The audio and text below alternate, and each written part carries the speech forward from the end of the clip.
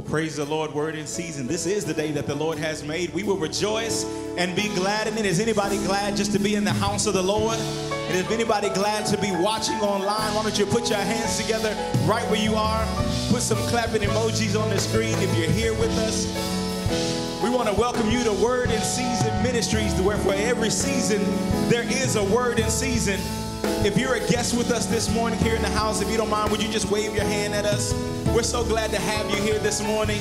And if you're a guest and you're watching online, would you type guest in the comments and let us know where you're watching from? We just want to love on you. We're a loving church. We're a hugging church. And we know we can't hug just yet. So would you just virtually love on somebody? If you see somebody next to you here in the building, would you wave at them? Tell them that you love them with the love of Jesus Christ. It's an exciting time, a wonderful time just to worship the Lord. For we know we serve a risen Savior, and we're here to give him the glory, the honor, and the praise. Would you just do it for just a couple seconds? Would you just open up your mouth and exalt the King of Kings, the Lord of Lords? Would you just say something to him on this morning? Tell him how great he is, how thankful you are. Father, we bless your holy name, for there's none like you, none in heaven nor on earth. No one compares to you, and no one can do the great things that you do. So we'll continue to lift you up, Lord. We'll continue to magnify your name, oh King of Kings, oh Lord of Lords, oh Holy One, oh great sustainer, great ruler, ruler of our hearts, ruler of the nations. We love you this morning, Jesus. We love you this morning. We adore you. We worship your name. We're not ashamed to call on the name of Jesus. Do I got anybody that's like me? You're not ashamed to call his name. Say Jesus. Ah, Jesus. Hallelujah to your name. That great name. That matchless name. Yes, God. Yes, God. There's power in the name of Jesus. Anybody need to feel the power of the Lord this morning? Wherever you are, if you open up your mouth and call on that name, I promise you he'll show up. Jesus. Yeah. Jesus, we love you. We adore you. We magnify you. Yeah. Hallelujah. The name of the Lord is a strong tower. The righteous run to it and they are safe. So we're literally calling down safety this morning. I feel the Lord in this atmosphere this morning. I'm excited. I'm ready to praise him, worship him. But before we get started, let's go to our scripture reading this morning. It comes from the book of Psalms, the 29th chapter, verses 1 and 2 in the NIV version. And it says, ascribe to the Lord, you heavenly beings. Ascribe to the Lord glory and strength. Ascribe to the Lord glory due his name. Worship the Lord in the splendor of his holiness. This is why we've come on this morning. Let us pray. Father, we worship you. We ascribe to you the glory that's due to your name, the glory that's due to you all in this world, Lord God, Father, for we know that there is no one else like you. And we love you, Lord God, for sending your son Jesus to die on the cross. And we know, as we celebrated last week, that he is not dead, but he is yet alive. He's living in us. He's living in this world. And we come to magnify the name of the Lord and continue to make his name great in this place. Father, we pray for our service, our worship experience on this morning. We say, have your way right now, Lord God. Anything that's not of you, we say, remove it right now in the name of Jesus, so you can fill this place with your power, with your might, with your spirit, with your presence, oh God. We're expecting you this morning. We came with the spirit of expectancy, ready to praise, Lord God, ready to worship, ready to give you glory, Lord God, for we know that you do great and marvelous things, Lord God. We're expecting you to do great things this morning, Lord God, for our neighbor, for our brother, for our sister, even for us, oh God, for that's the kind of God that you are. You just do great things, oh God. Continue to blow our minds. We even pray for the word of God that will go forth on this morning, that it will pierce our hearts, that we would never be the same, that we could go out and live this word, Lord God, that we would practice what we hear, what we say, Lord God, that we would be doers of your word. This is our prayer and our heart's desire. It's in the name of Jesus we all pray. Everybody say amen, amen, and amen. Put your hands together. Let's celebrate the name of the Lord in here. We're going to call on Jesus. I need you to clap just like this. Come on, right where you are, clap like this. Let me see if y'all up this morning. Repeat after me. Say it like this. Say,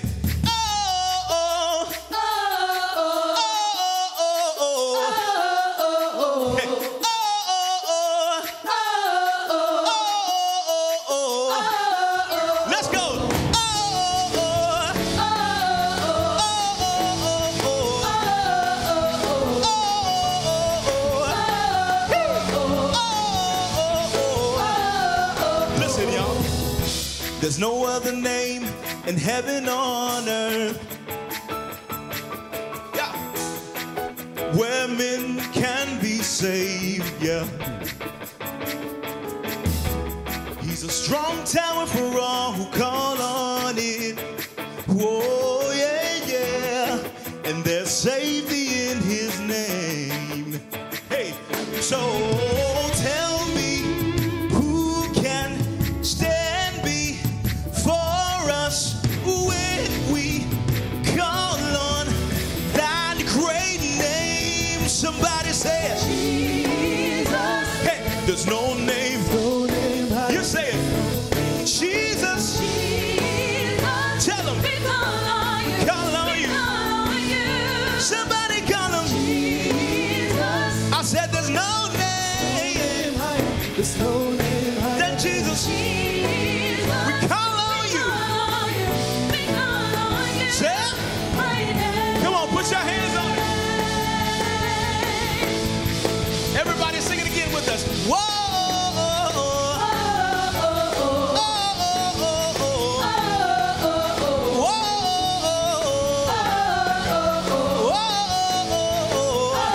Y'all say there's no other name. Say, say. No other name in heaven or in earth where men can be saved, yeah. Where men can be saved. You're a strong tower, yeah. Strong tower for all who call on it. Strong and mighty, yes you are. There's so much safety in your name. Safety in his name. Let's go, so tell me who can stand before us when we yeah. That great name. Somebody shout Jesus. That's the name, y'all said. No name higher. Come on. No name higher. Then who? Jesus. Tell them. We call on you. Lift your voice and say Jesus. There's no name higher. No name higher. No name higher than Jesus. We call on you. Every knee will bow and every tongue confess. Demons have to flee. Yeah. At the name of our God, at the name of Jesus, every knee will bow and every tongue confess. All the demons have to flee. At the name of our God, at the name of Jesus, yeah. Every knee will bow. Yep, come on. Every tongue confess. All demons, yeah. Say at the name of our God. Every knee will bow. Would you say it with us? And every tongue confess. Demons have to flee. Say at the name of our God. Let's do it again. Every knee will bow and every tongue confess. Oh, the demons have to go. Say at the name of our God. One more time. Every knee will bow. Every tongue will confess. The demons gotta go, y'all. Come on, let's go. Let's go. Jesus. Whoa. Tell them. Yeah. Say at the name of our God.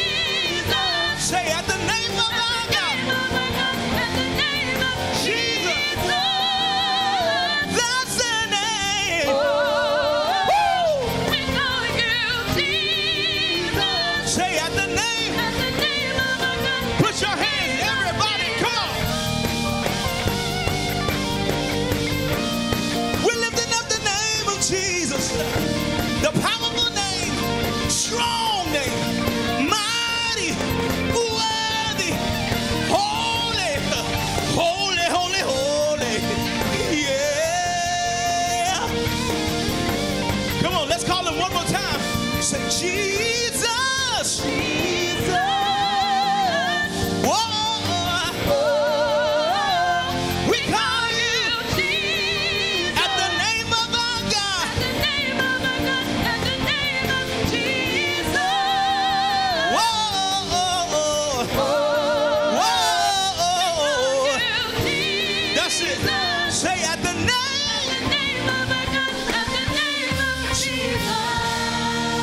Somebody call that name, yeah, yeah. At the name of Jesus, at the name of Jesus, every knee will bow, every tongue will confess that you're great God, that you're a mighty God, that you're the King of kings and the Lord of lords, yeah. Whoa. Come on, we give glory to the Lord. Somebody put your hands together just one more time for Jesus. We give you glory, Lord God. Is anybody excited this morning? Come on, I know Easter Sunday is exciting, but even the next Sunday for me right after, to know that Jesus did it all for me, to know that he did it all just for me. If there was nobody else, that he still would have done it just for me. Come on, we're going to keep singing, but let me tell y'all something real quick. Let's go to F. We're going to keep singing. And in Isaiah chapter 6, it says, in the year King Uzziah died, I saw the Lord seated on the throne, and the train of his robe filled the temple, and the whole earth was filled with his glory. And it's significant. You got to know the story of King Uzziah. He reigned for about 52 years, and he was like the safety net, the confidence, the idol of the people then. So as long as King Uzziah was there on the throne, they had confidence that everything was going to be okay. As long as he was up there, they knew that things were working out fine. But then the king died. And when he died, Isaiah said, in the year he died, I saw the Lord seated on the throne. He didn't see the Lord until the king died. And for some of us, we have some King Uzziahs in our lives. It may be some idols. It may be your job. It may be your spouse or your girlfriend, boyfriend. It may be some hobbies that you like, but there may be an idol, something that's blocking you from seeing the Lord, something that's blocking you from seeing his beauty, from seeing the train of his robe filling the temple, from seeing how good and pleasant it is just to be with him. So we pray even on this morning that God would open up our eyes and we could see his beauty. Somebody say, open my eyes, Lord. I want to see you. He's beautiful. Clap your hands just like this. We're going to have some fun this morning, y'all. Listen. I saw the Lord seated on his throne, and the train of his robe, it filled the temple. And day and night, the angels proclaim. Yes, they did. Y'all listen. Oh, they sing, holy, holy is the Lord God Almighty, who was and is and is to come. Let's say it like this. Be exalted, be lifted high, to King of heaven. You get the glory. Tell them all creation, testify. Y'all say it. The Lord. Come on, put your hands on it just like that. Whoa, yeah. I got another verse. The elders cast down their crowns. The angels bow down, down. And as it is in heaven, we'll repeat the sound, and we'll never grow tired. No, no, no. It'll never grow old. And we'll join them singing. Holy, yeah, holy, yeah. Lord God Almighty, who was and is to come. Be exalted, shall be lifted high. The King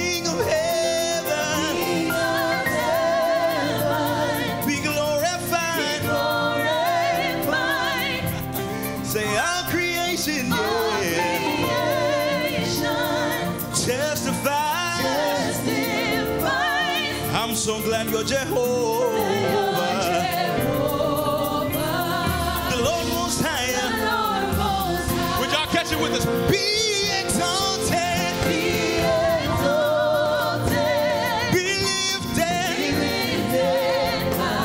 Come on, you got it. Say, King of heaven, be glorified.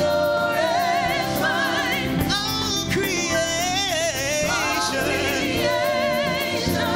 it will testify. They'll say that you're Jehovah.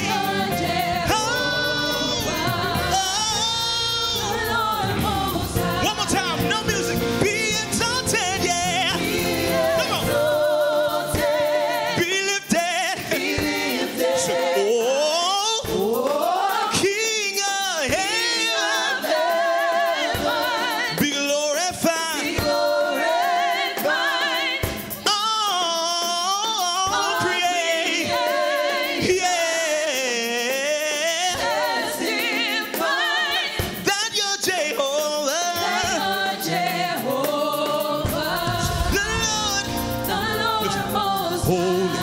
Holy is the Lord God Almighty, who was and is to come. Yeah, yeah, yeah, we sing. Yeah. Is the Lord God Almighty, who was and is to come. Come on, can we sing it one more time? Sing holy, eh, Lord God Almighty, was and is. to come. Listen, y'all, isn't he beautiful? Isn't he beautiful? Hey, say, isn't he beautiful? Open your eyes to see him. Isn't he beautiful?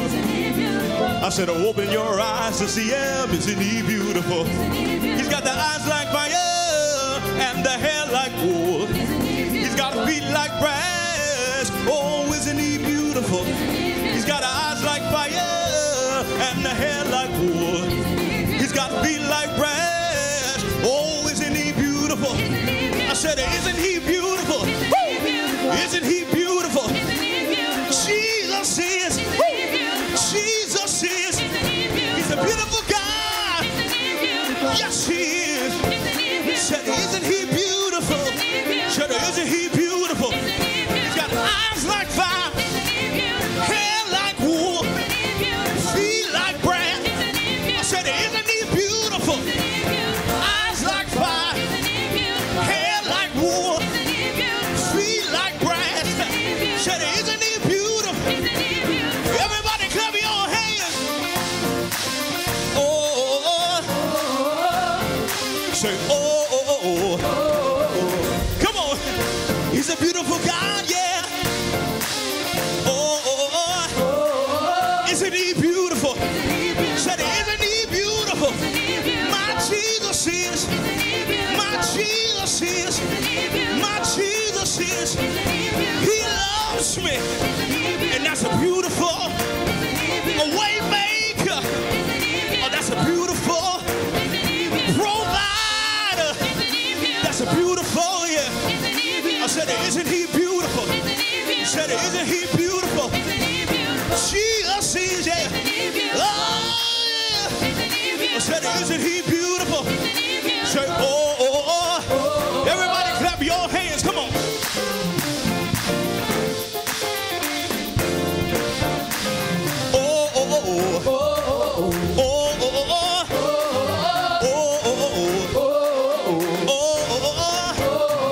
Y'all not clapping. Everybody clap those hands. Come on.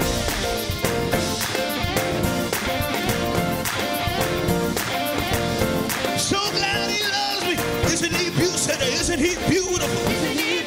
Isn't he beautiful? Isn't he beautiful? Jesus is. He got the eyes like fire, hair like wool, feet like brass. Said, isn't he? Holy, holy, holy is the Lord God Almighty. Holy, holy, holy is the Lord God Almighty. One thing I desire, and that I'll seek after, is to dwell in the house of the Lord. To dwell in the house of the Lord and behold his beauty and and behold his beauty, Isn't he beautiful? and behold his beauty. Isn't he beautiful? Everybody clap your hands, come on.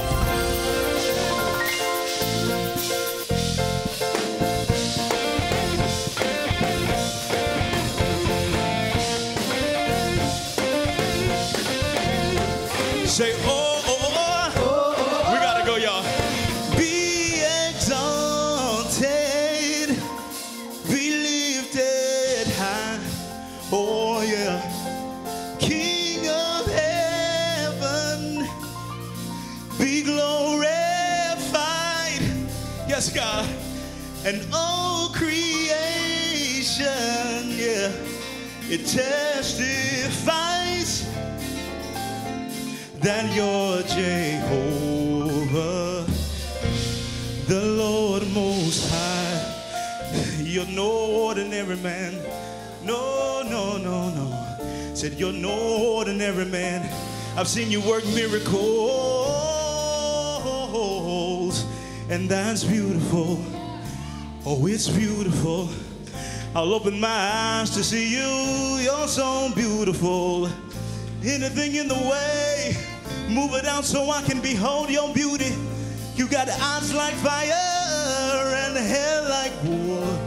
You got feet like brass. Say, isn't he beautiful? Isn't he beautiful? Oh, say, isn't he beautiful? Isn't he beautiful? We want to behold your beauty, yeah. Say, isn't he beautiful? Isn't he beautiful?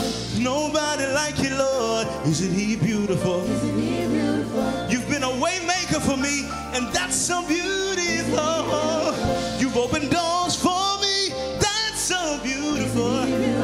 You've been my keeper, yeah. Isn't he beautiful? Isn't he beautiful? You've never left my side. Isn't that beautiful? Yeah, yeah. Say, isn't he beautiful? Isn't he beautiful? Nobody like my God, yeah. Isn't he? Isn't he beautiful? Oh, say, isn't he beautiful? Isn't he beautiful? None can compare to you, Lord. Say, isn't he? Beautiful. Yes, he is. Come on, we gotta go. Say, isn't he beautiful? Isn't he beautiful? Eyes like fire and the hair like wood. Isn't he beautiful? Feet like brass. Oh, isn't he beautiful? Isn't he beautiful? Eyes like fire and the hair like wood. Isn't he beautiful? Feet like grass. Let's do it. Be exalted. Say, be exalted. Be lifted. Oh, yeah. King of heaven. You get the glory, Lord. Our creation will testify that you're Jehovah, the Lord Most High. Somebody open up your mouth and give glory to our great Jehovah. The Lord who sits high on the throne, we give you glory. Hallelujah. Come on, put your hands together one more time for Jesus. We exalt you, we lift up your name.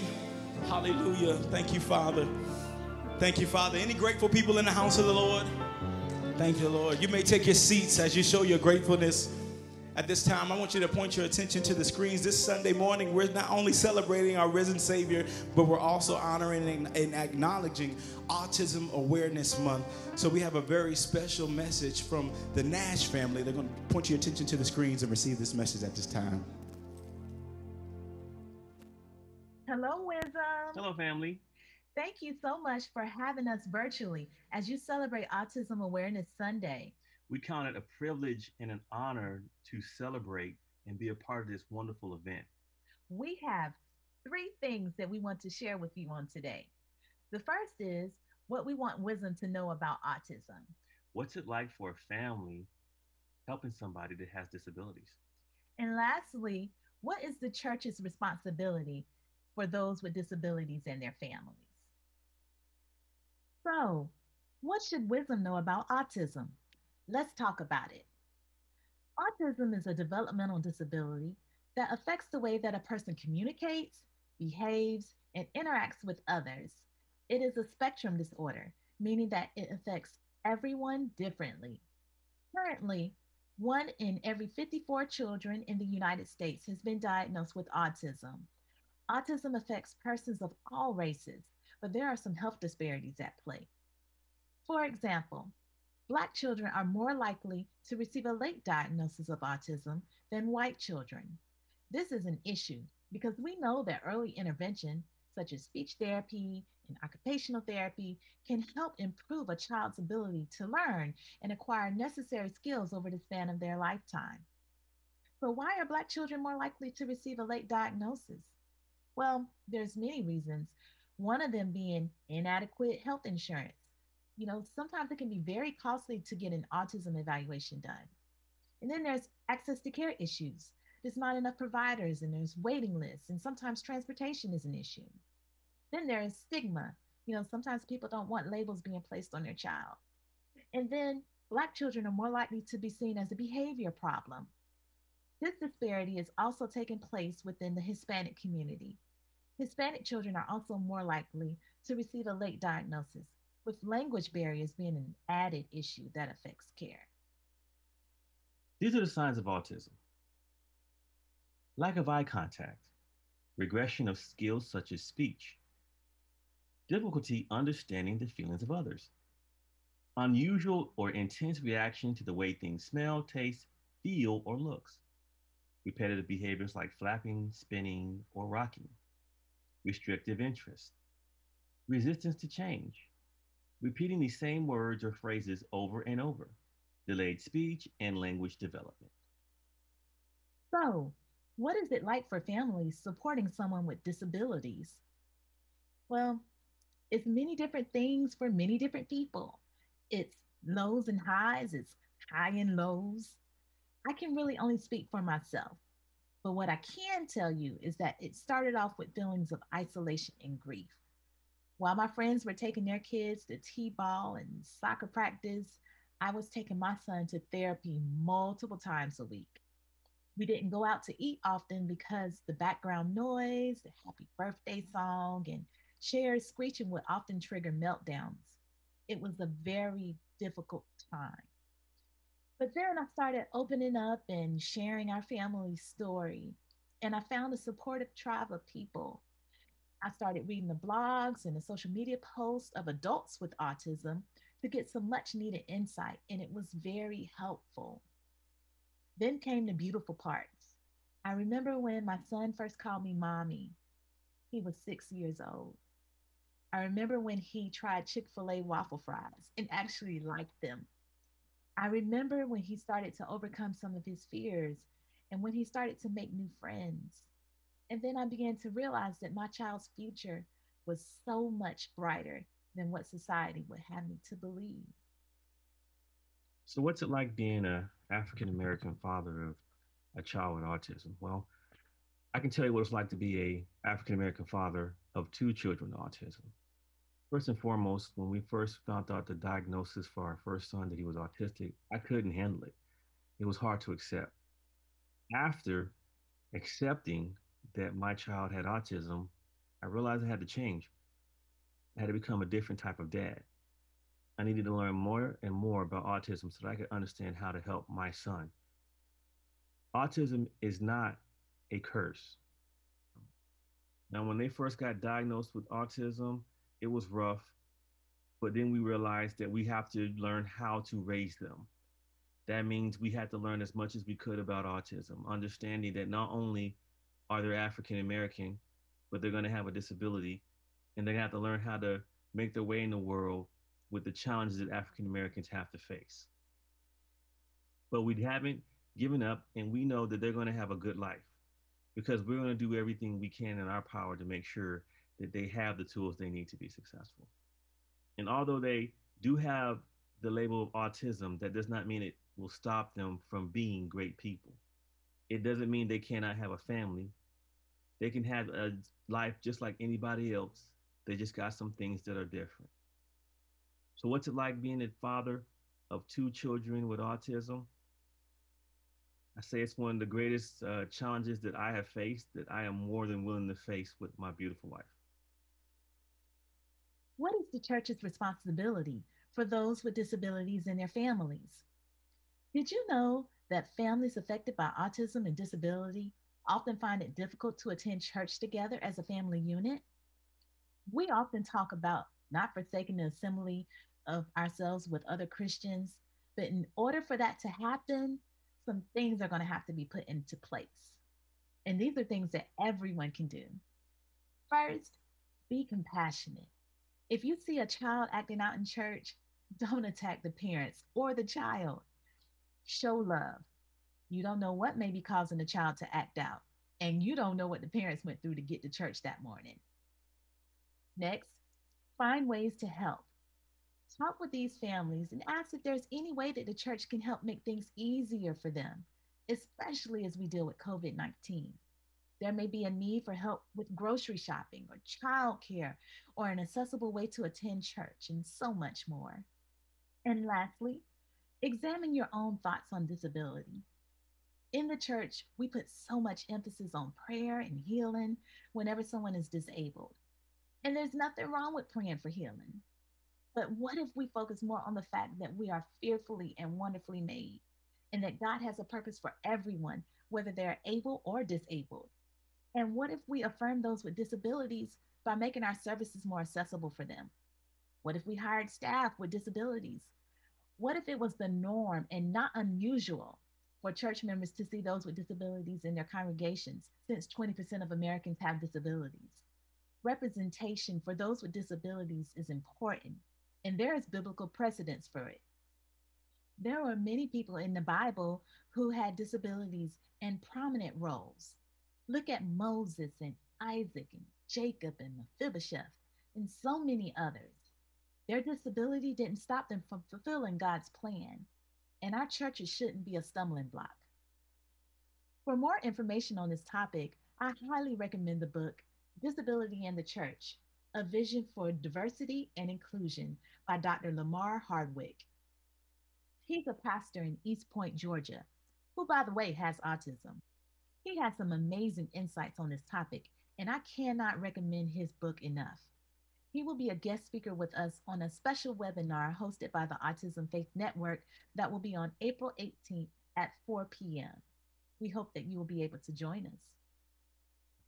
Wisdom, thank you so much for allowing us to be a part of this special event. You can find out what we're doing over at our website, autismfaithnetwork.com.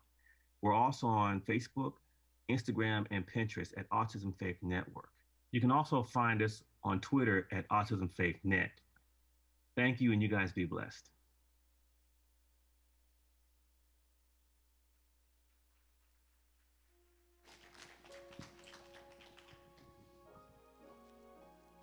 Come on, let's give a round of applause for Jamie and Tanya Nash. Thank them for that very informative lesson on autism. And so today we salute them and parents who have children who deal with autism. And I like what Tanya had to say there, is that it's not a showstopper, in paraphrasing. It's not a showstopper. It's not something bad, but it's our job to help them be able to navigate through life with autism. And so I thank them for sharing and enlightening us here at Word in Season today, and giving us a better outlook on how we can deal with autism. And so certainly I'll be revisiting that video and making sure that we as a church are looking at this and how we're planning and helping those. She used the word, there's one of my favorites, and it's a word from Jesus, that she says that we can be compassionate. Jesus said in the scripture, or it says in the scripture about Jesus, that when he looked on the crowd, he was moved with compassion. And as a church, we have to be a church that has compassion on everyone, regardless of where they're from, their color, their gender, where they come from. As believers, we should be people of compassion. And so, once again, I thank Tanya and Jamie Nash for enlightening us and showing us how it can be done. And for those parents here at Word in Season that deal with autism, for my family members who deal with children with autism, we salute you today. We salute you, and we continue to pray for you and encourage you and let you know that as a family, we are here for you and that we love you. Now, would you come on, put your hands together one more time for Jamie and Tanya Nash. Awesome job. Awesome job. As we're moving forward, the other thing I want to take a moment here and do is I want to invite a very special friend of mine for over the years. When we moved here in 2000, June of 2000, the house that we first were living in was next to some people that I never thought that we would know some almost 21 years later in one way or another. And recently I had a conversation with this brother, and he's doing some great things here in the Warner Robins community. And I said, hey man, I like what you're doing. I said, can't nobody tell your story like you can. I can elaborate on it, but I want you to come to the church. Pick a Sunday that you can come, and I want you to talk to the people of God about what you're getting ready to do in this community for our young people. I think that it's so powerful that I didn't want this church to miss out on it. So without further ado and without spoiling what he's going to talk about, would you all help me welcome to the stage Mark Ivory? Come on.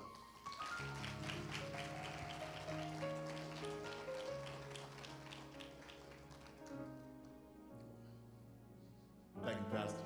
Let me take this off. I can assure you I've had my COVID vaccine. Thank you so much for inviting me, Pastor McCullough and co-pastor. I really appreciate it. My name is Mark Ivory. Most of you guys may know me as Coach Ivory.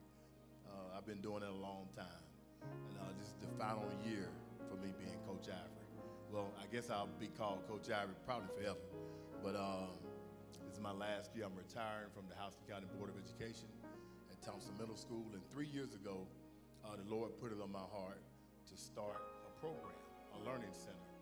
And I ran from it, tried to do other things, but God has a way of getting your attention, you know, laying you down and getting your attention. Last March, I had an aneurysm.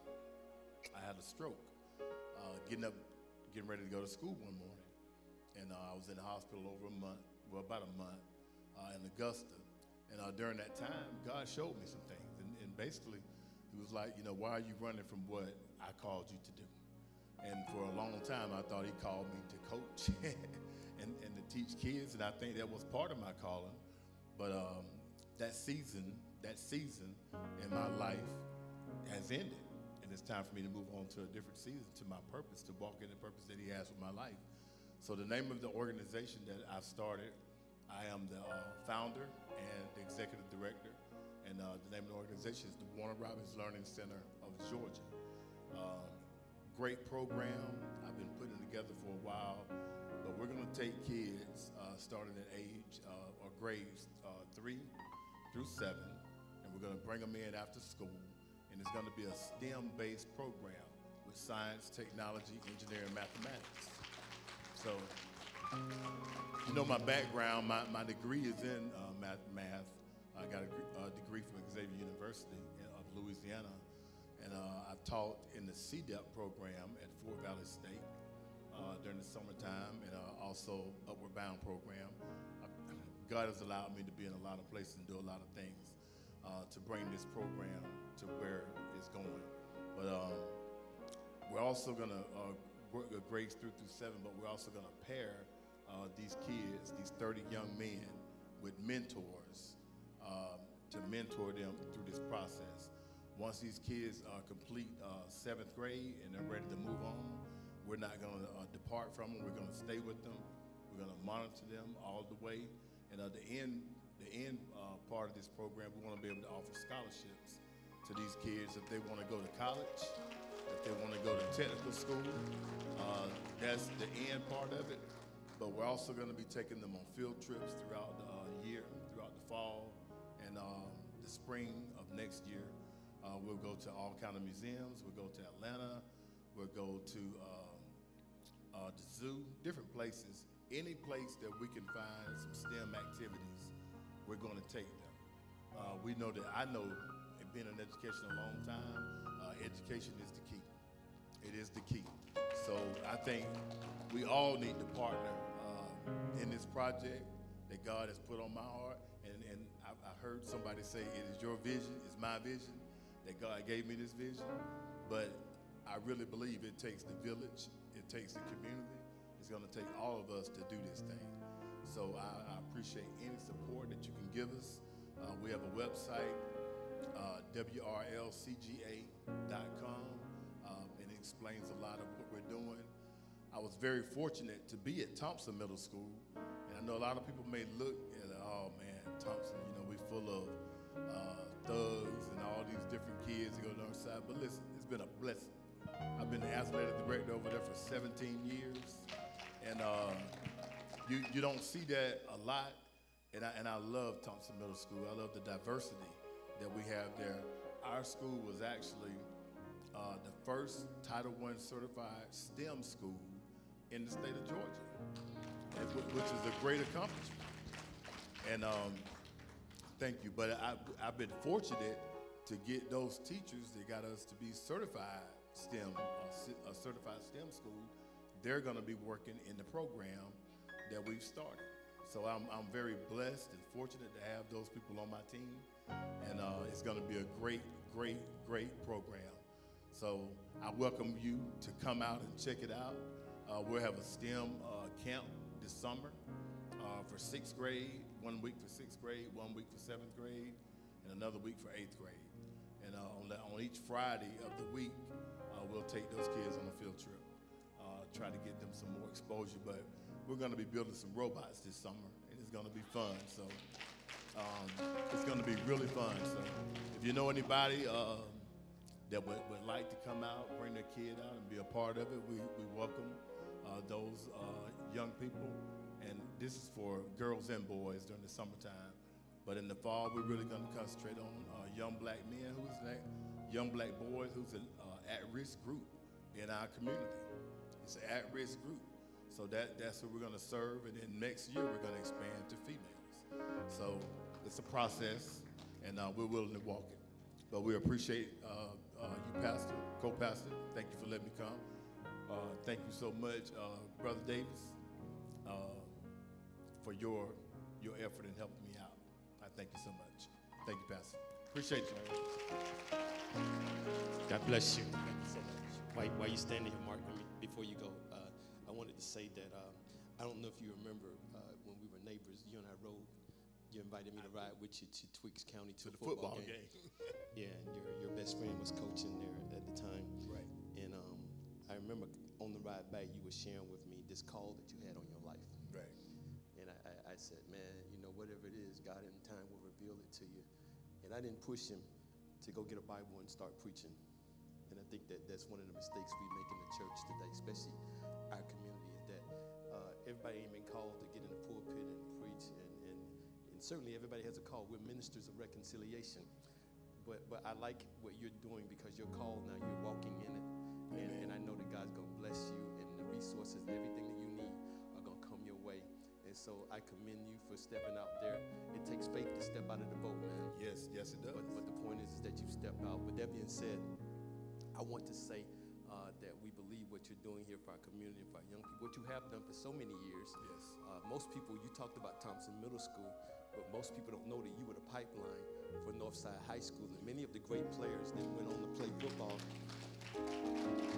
at Northside High School started with this coach right here at Thompson Middle School. And so there should have been a head coaching position years ago for you somewhere. Yeah. But God has a greater plan. God has a greater plan. Amen. And so today we celebrate you and what you're getting ready to do. Word in Season Ministries on this day pledge. You got a May 8th, you didn't talk about it. May 7th. May 7th, you got A gala. We have a gala. It's a fundraising gala at the Curtis Event Center at 2050 Watson Boulevard. And I have a young lady coming in. Well, a couple of young ladies. One young lady is LaTanya Holmes. She's going to come and she's going to bless us with a song there. You can look her up, Google her. She's pretty good. And she's from our community. And her father is Clifford Holmes. He's on the city council. So she's traveled abroad and been on Broadway, you name it. She's done it. We have another young lady, Miss Latricia Billings. She's also from humble beginnings like myself. She grew up on Virginia Drive. And she's president-elect right now, pharmacy, the state of Texas. So it's a great accomplishment for her. and for our community. Okay. So Well, thank you. So on that weekend, it's the same weekend my son graduated from college. Right, We talked right, about that, and right. so the possibility of me being able to come to that gala, it may or may not happen. But what I want to say to you today is that on behalf of Word in Season Ministries, myself and co-pastor Frida, and also the UPS store there in Bonaire, the church is going to give you $500. thank you so much. Co-pastor Frida and I are going to give you $250, and then another $250 from the store, Amen. $1,000. And I Amen. think that Amen. Amen. Thank you so much. Thank you so much. I think that covers a table at the event that night. It does. It does. So if I may push that towards that, will that be okay? Oh, yes, yes, Yes. yes. How many people sit at a table? 6 at a table. So I'd like to open it up for 6 of y'all to go and attend. Perhaps this is something you're interested in. It'll be a great event. If it's you, let me know. Your way has already been paid. And so for that, once again, we celebrate what you're doing, and we just believe God is in what our young people need it. And I thank you for stepping out there and doing it. Come on, Word in Season, would you Thank you. congratulate Thank you. Amen. God bless you, man. God Appreciate bless you. God bless you. Thank you so much. God bless you. Thank you.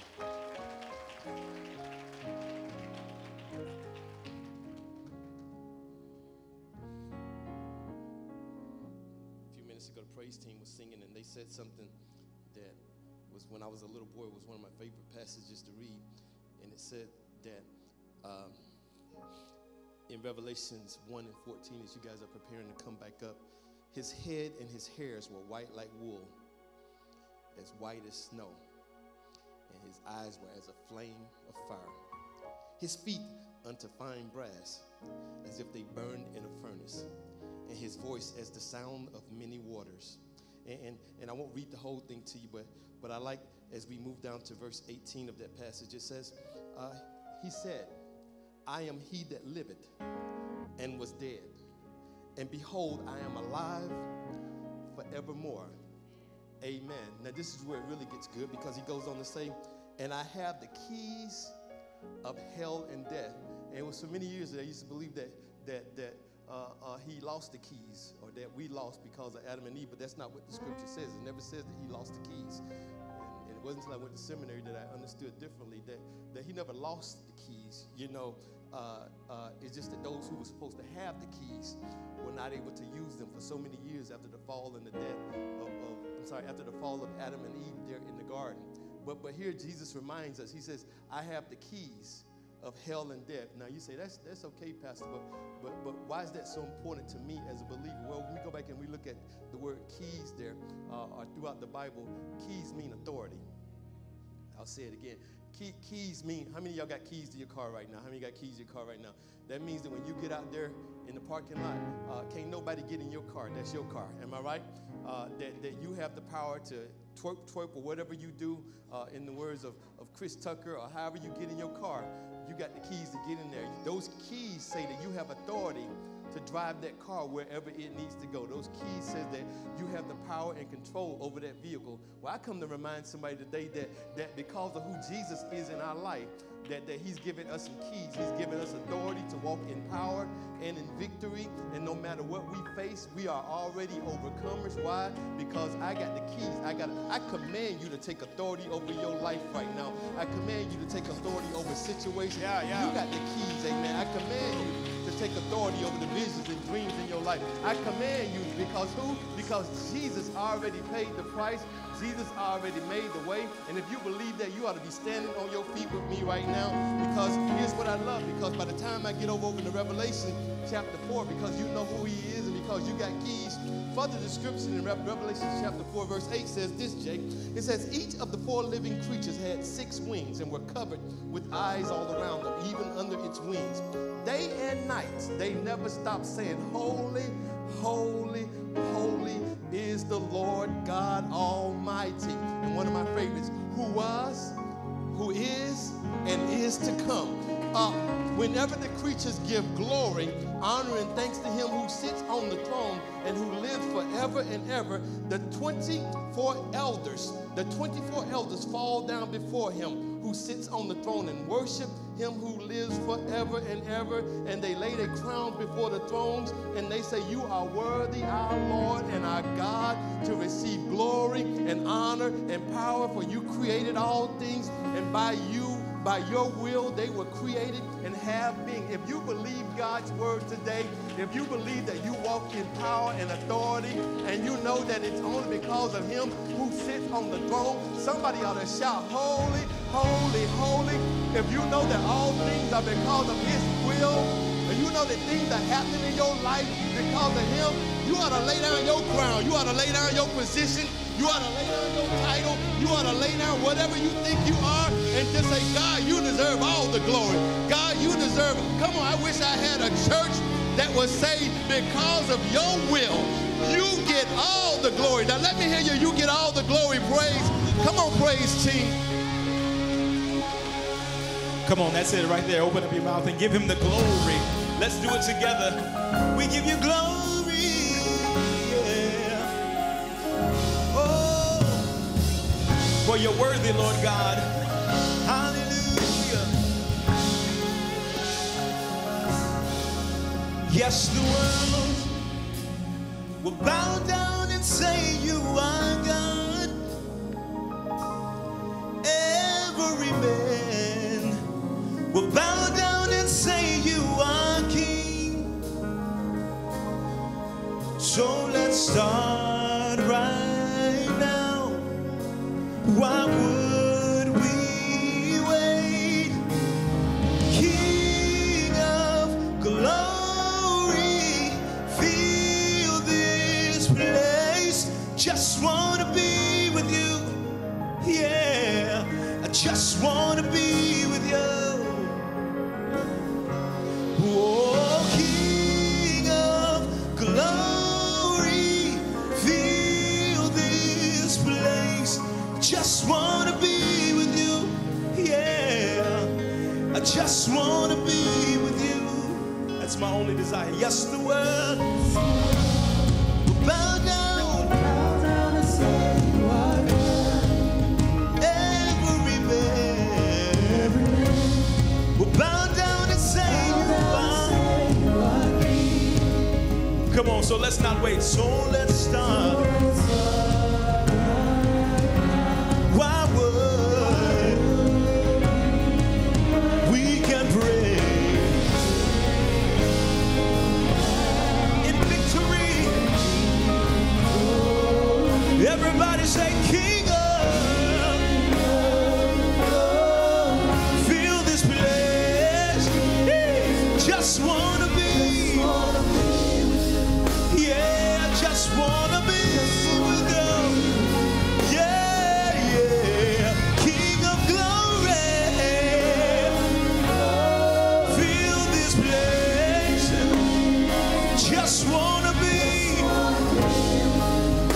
Yeah. Oh God, yeah. So we'll sing hallelujah until you come again. Hallelujah, Lord. And we'll dance in your presence until you come again.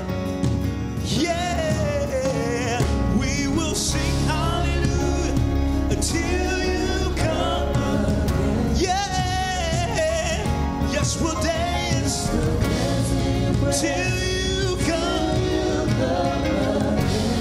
Come on, lift your voice to the Lord. Say, we will till you come.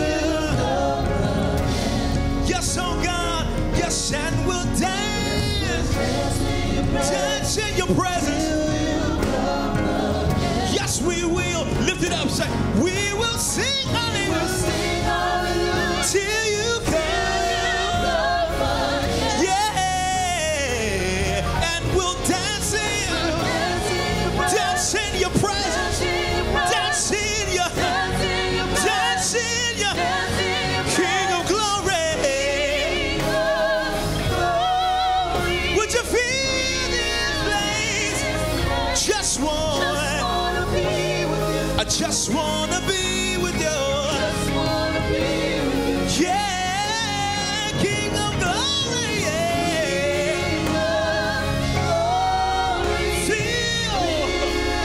Feel, just wanna, I just wanna be, yeah.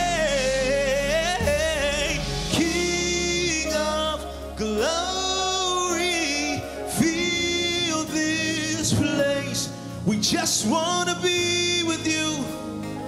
Oh, just want to be with you. Can y'all say it with me? Say, King of, feel this place. Just want to be. We just want to be with you. For your holy, yeah, yeah, yeah. King of glory. You're the King. You sit high on the throne. Just want to be. That's my only desire.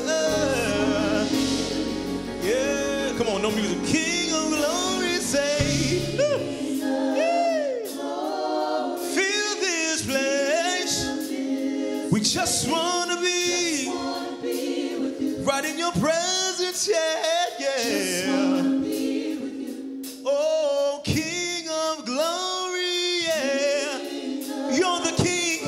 We invite you in, yeah. Just want to be with you. I just want to be with you. Tell them, just want to be with you. I just want to be with you. Just want to be with you.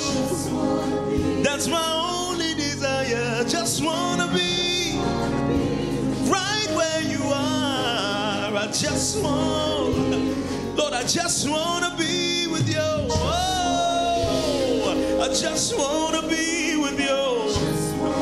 Wrap me in your arms, yeah. I just want to be in your presence, God, yeah. Where there's fullness of joy, I just want to be with you. I want to be surrounded, oh God, yeah. I just want to be with you. Just me and you, Lord God, yeah. I just want to be where you are. In your presence, God, in your presence. I just want to be with you. No worries, no cares, just you there. I just want to be where you are. You, oh God, is what I desire. One thing have I desired, yeah, and that will I seek after is to dwell, yeah, in the house of the Lord forever, forever, forever. I just want to be with you, yeah. I just want to be where you are. Let me in, Lord. Said I just want to be with you. Just want to be with you. Say, King of glory, King. Feel this place. Just want to be. with you. Yeah. Just want to be with you. Oh, King of glory. Feel this place. Just want to be. I just want to be with you. Come on, just sing it just one more time. Lift your hands in your voice and say, King of glory. Would you feel this place? Yeah. Just want to be. Yeah, just want to be.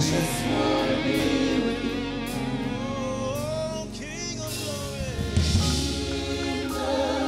glory. Just want to be with you. Where you are. Just want to be with you. Come on, all of this place, just lift your hands if you want to be where he is today. If you have a desire to be in his presence. Come on. Just sing that song to him this morning. Come on, just in your own way.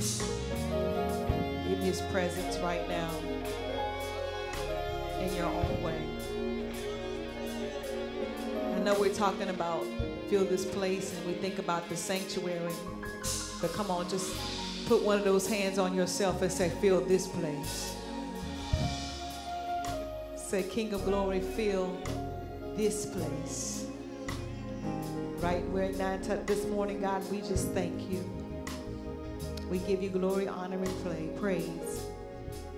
We bless you, oh God, as we sing this song that we just want to be with you, God. So we ask you to fill us. We ask you, oh God, to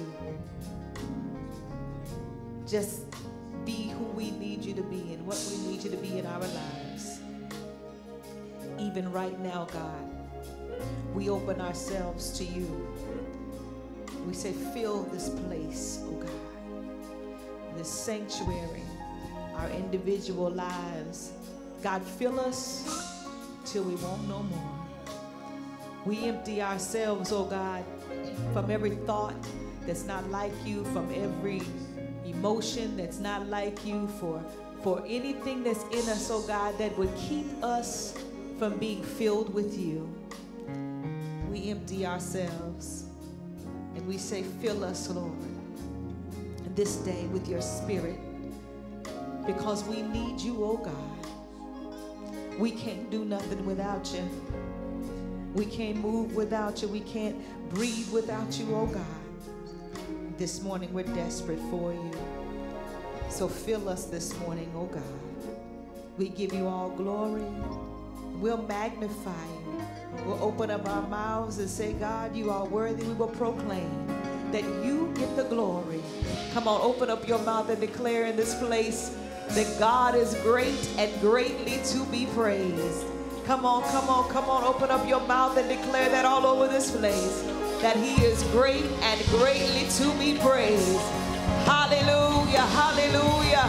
We magnify you, oh God. We magnify you. We glorify you. And we give you praise in Jesus' name. Hallelujah. Bless God this morning. Come on, let's go to the word. I will not be before you long. Amen. I want to get you out of here in a decent amount of time, so I won't be for you long. But if you get your Bible, and we're just going to go straight to our text this morning. Amen, amen. Isaiah 61, 1 through 7. Isaiah 61, 1 through 7. And as I was preparing, and asking God what to preach, he took me to this text and to this message, and it's one that I preached before, not here. And he said, I want you to preach this word as encouragement to the people this morning. And I just came to encourage you. Amen. The Spirit of the sovereign God is on me, because the Lord has anointed me to proclaim good news to the poor. He has sent me to bind up the brokenhearted, to proclaim freedom to the captives and release from darkness for prisoners, to proclaim the year of the Lord's favor and the day of vengeance of our God, to comfort all who mourn and provide for those who grieve in Zion, to bestow on them a crown of beauty instead of ashes, the oil of joy instead of mourning, and a garment of praise instead of a spirit of despair.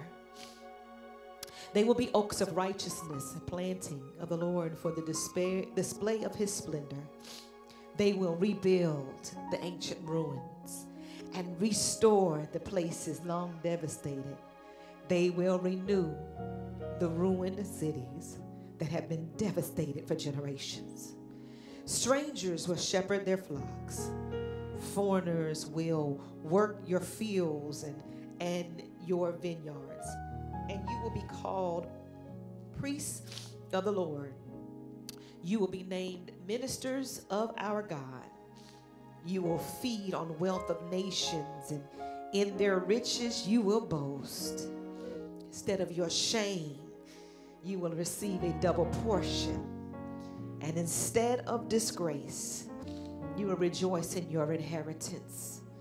And so you will inherit a double portion in your land, and everlasting joy will be yours. Does anybody receive that word this morning? Come on, just reading the text gave me encouragement. Just reading the text gave me, just lifted my spirit, because I'm sure you found yourself somewhere in this text. You found yourself in some place. You said, that's me right there. In the midst of this text, it may have been you that just said, listen, I'm in the midst of right now, I feel brokenhearted.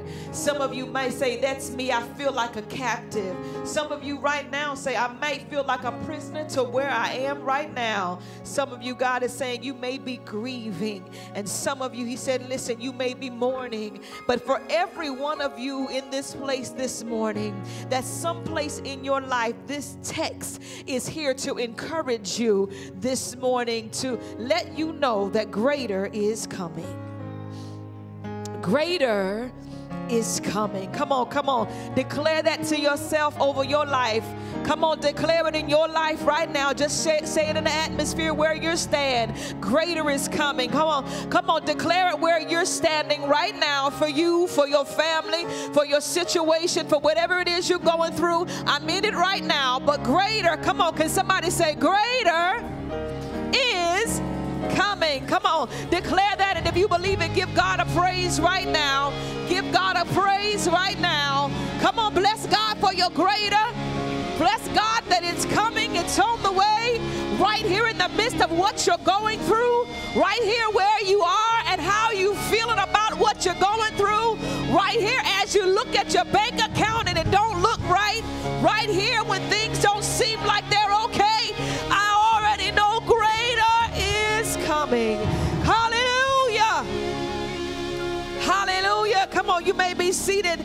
Hallelujah. In this text, Isaiah is talking to the Jews, the children of Israel, about what is to come after they have come out of exile in Babylon. He is telling them they've been in a situation all this time. They've been in Babylon and they've been in this place of captivity. They've been in a place where it seems like all things have been ruined and all places in their life are no longer able to prosper. He's beginning to talk to them. And today I want to talk to you as we are coming out of this pandemic. Come on, some things are starting to open up. People getting their vaccinations, and we've got some things. And no, we have not been in exile for years, and we have not been in it as long as the children of Israel. But how many of you know that year of lockdown seemed like prison? That year of lockdown seemed like there was like, oh God, I want to go somewhere, but I can't.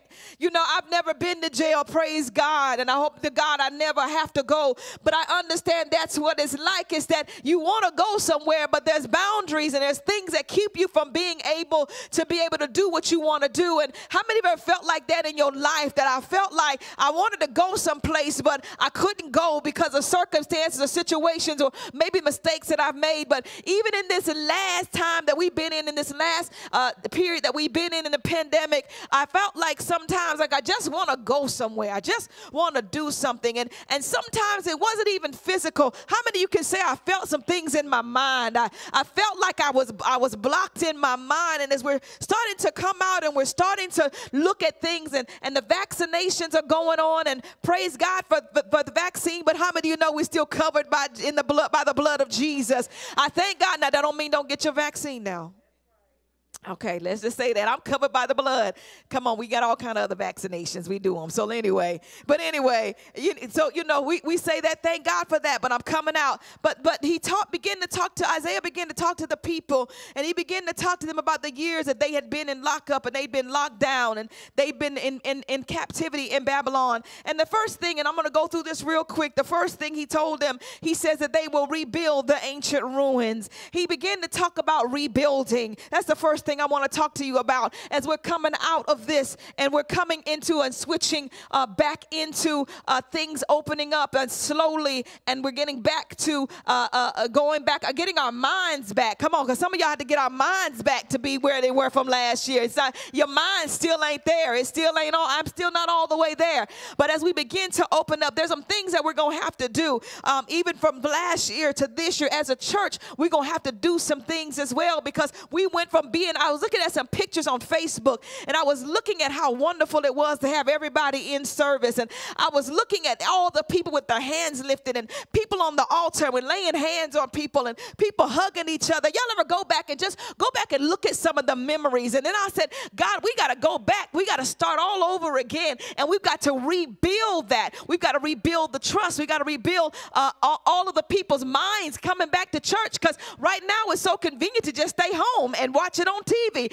There's so much we have to do to rebuild. And that's what the first thing he began to show me. He said, Isaiah told the people they will rebuild. Rebuild means to reestablish, cause to continue. And so that's what that means, to reestablish and cause to continue. A few years ago, my neighbor's house caught on fire, and it burned down. And so what happened was struck by lightning on a Tuesday, and I guess it smothered, and by Friday it was fully engulfed, and the house was on fire. And they had thought they had taken care of the issue, but it didn't happen, and so it was engulfed, and so the house burned down. But I remember being in the yard, and my neighbors, as they watched their house burn down, and Stephanie was crying, and Marvin looked at her and he said, "It's okay, baby. Nobody died. We can rebuild. It's just a house. We can rebuild." And I began to look at that, because she was looking at all of her memories, and she was looking at everything. She had a brand new car in the garage, burned, just brand new car. All this stuff was gone. And he looked at it and he said, we could rebuild. And it took them a year to rebuild. But when they did, they were able to design the house that they wanted. They didn't just rebuild the same house. They built a better house. That house had burned down and was already built when they moved in. So it wasn't custom for them, but this time they got to go and build it the way that they wanted to build it.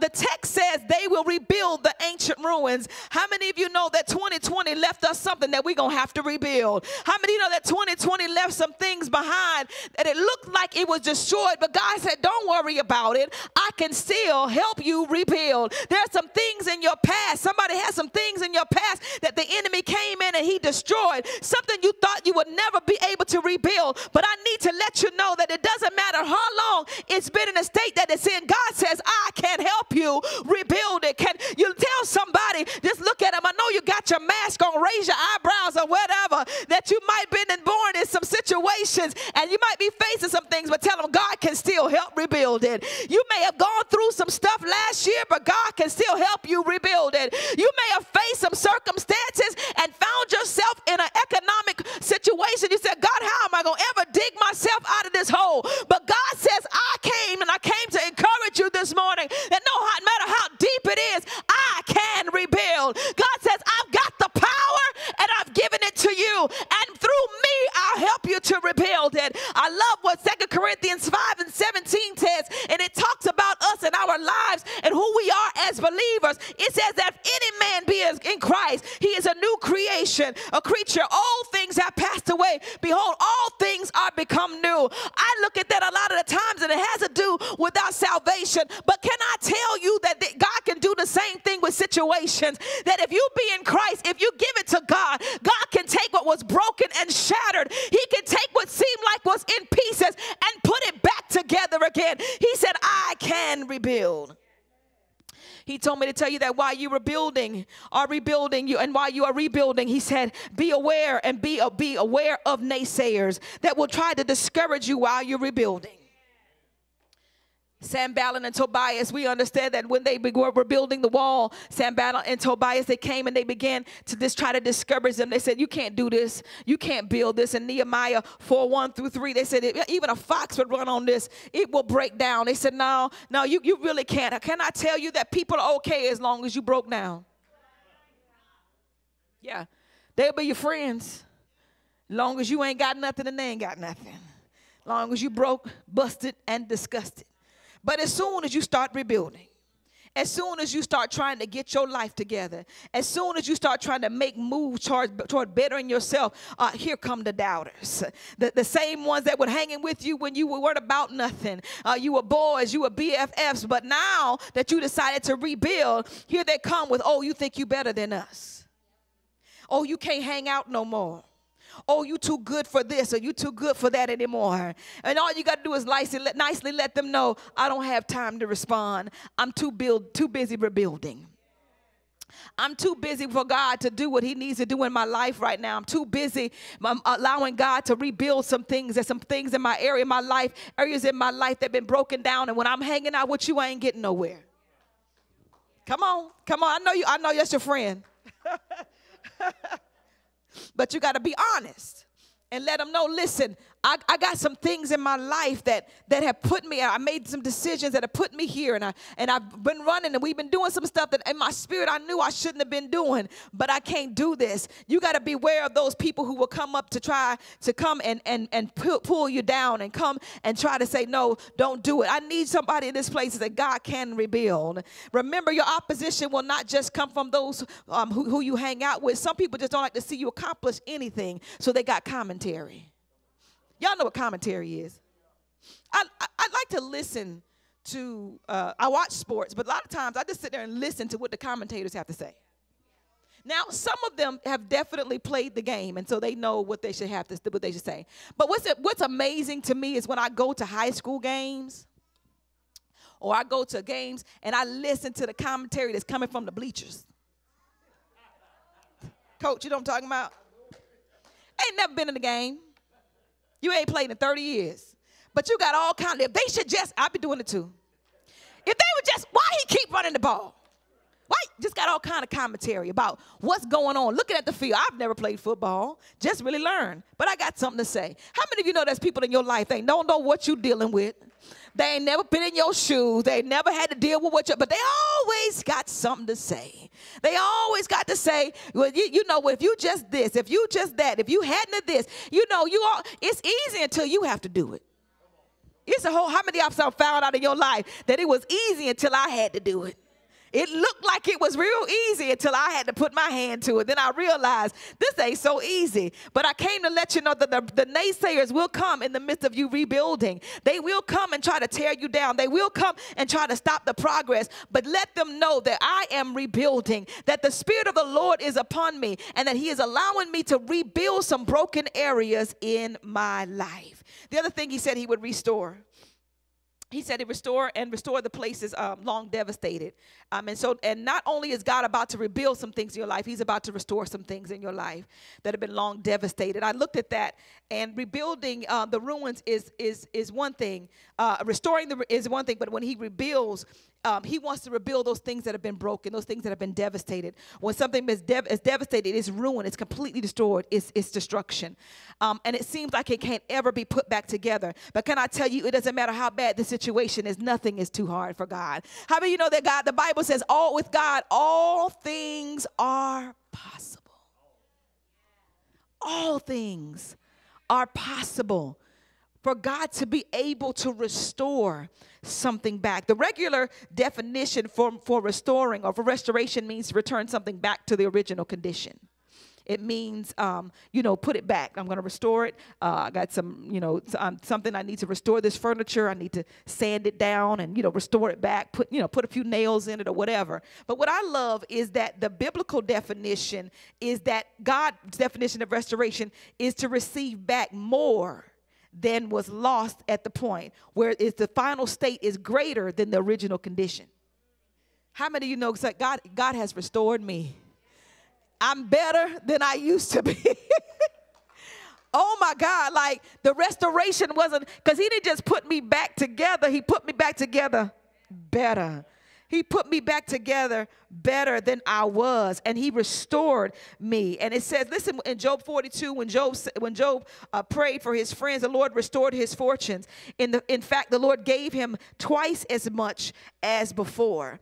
So I will restore to you the years, Joel 2:24 through 25, that the swarming locust has eaten, the crawling locust, the consuming locust, and the chewing locust. My great army which I sent among you, you shall eat in plenty and be satisfied, and praise the name of the Lord your God, who has dealt wondrously with you, and my people shall never be put to shame. God restoration, it leaves you better, not bitter. Listen, when he restores you, it's always better. When he restores you, he leaves you soaring. He leaves you thriving. When you understand God's restoration in your life is always better than it ever was. Anybody say, restore me, God? When David said, restore to me the joy of my salvation. What it was is give me something deeper. Give me something more. I want to receive more from you, God. I want when you restore me, God, don't just put me back where I was. Make it better. Anybody in this place say, God, make it better.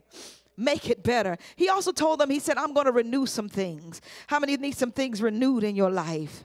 In this version, it simply means not only was he going to restore some things, he was going to renew some things, which means he was going to allow them to start over. There's some things in your life that God says I can restore, but then there's some things I need to start over again. We used to sing this song, Lord, make me over again. How many of you said, God, I need some areas of my life I just going to get rid of all of that right there and just let me be renewed every day. That's why the Bible says we got to renew our mind daily.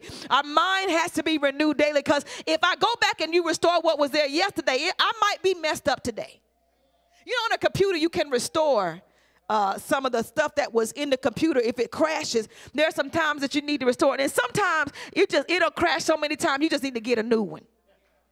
And I'm so glad that when I wake up in the morning, my mercies are new. I don't get to have to use, or he don't restore the old mercies. He just renew them in the morning. Anybody glad for some things in your life? And he said, I ain't going to just restore. I'm going to also renew. I'm going to start over in some areas of your life, because it was just it was just so messed up.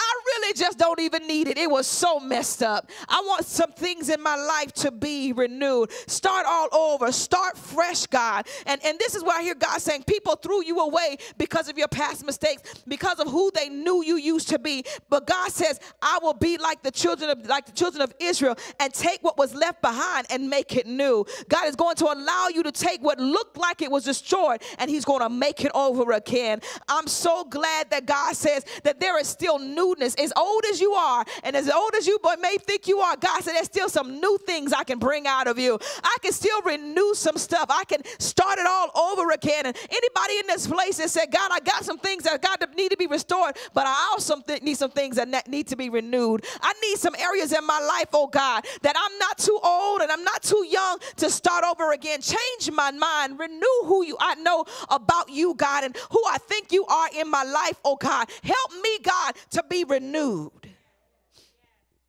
And so I look at this, we talk about doing new things. When it looks like our hope is gone, God steps in. And he says, Isaiah 43:18-19, nor consider the things of old. Behold, I do a new thing. Now it shall spring forth. Shall you not know it? I will even make a road in the wilderness. God's doing new things. So God, I want some new things in my life. Anybody need some freshness?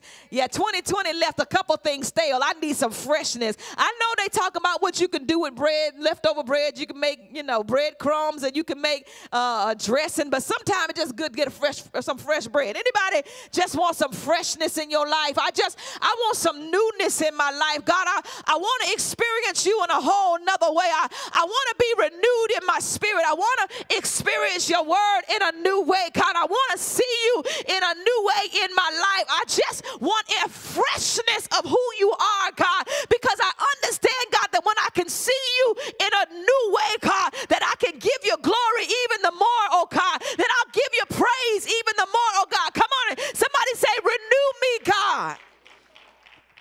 Renew me, God. He said, and I love this because he said in the text, they will renew ruined cities that have been devastated for generations. And God said, it's for some of you, I'm going to use you to help bring that newness in your family. I know what it's always been and what everybody in your family has always done. You see, God set you apart. You like, why do I seem like I'm so different? He said, because I had to bring something new. Your family kept doing the same thing over and over and over again. And here you go. You outside the box. You bring all this newness. You bring new ideas. Coach, you bringing something new to the community. I know what they've done all of the years and what they've said. But sometimes God says, I'm going to bring you and I'm going to help you bring newness even to things that were in your past and in generation. He's about to use you to rebuild, restore, and renew what the enemy thought he had destroyed, even in your families. Somebody say, that's me, that's me, that's me. That's me. I can do that. You wonder why. Why is it that you always got creative ideas? And why is it that you always doing something? God says, I'm bringing the newness through you. You're not just different. I'm helping them to see something different. I'm helping them to look at you and see that it don't have to be that way. I'm helping you to be the one that they can see Christ in and see that our family don't always have to do this. We can do better. We can be better. Anybody in there, is that you, the person in your family that they look to say, you just ain't like the rest of us. You don't think like the rest of us. It's because God is saying, I'm ready to do something new, and it's you that I'm going to use.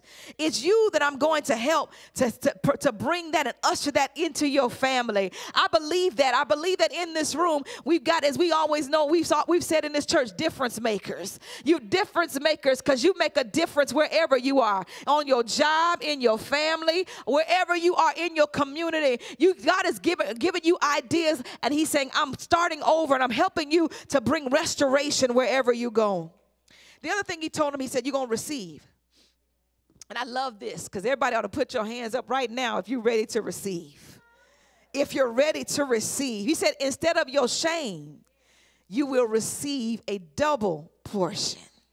How many of y'all got some stuff you ought to be ashamed about? Just put your hand up and just open one eye.